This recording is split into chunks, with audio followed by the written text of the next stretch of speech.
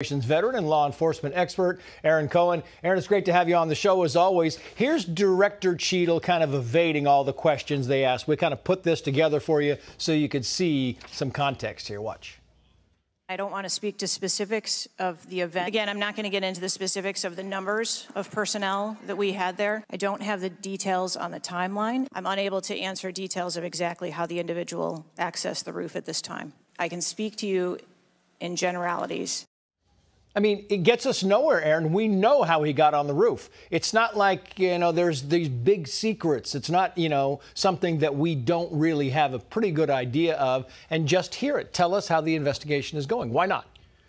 Trace, here's where I'm at. I think Director Cheatle's refusal to provide clear answers in front of Congress, which is a legal investigation, shows her lack of experience and expertise in this field. Yeah. That's where I come out. Her inability to give any answers shows me that she is unfit to run what was once the most elite law enforcement protective agency in the world. That's where I'm at. Yeah, it's amazing because a lot of the things that she has said over the past 12 days or so, it's interesting because Congressman Carlos Jimenez, the Republican from Florida, had this on his social media, and he was talking about the roof that the shooter was on and fired the shots.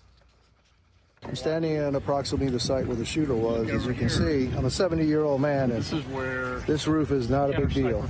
So for somebody to tell me that Secret Service agents couldn't have been here, that's crazy.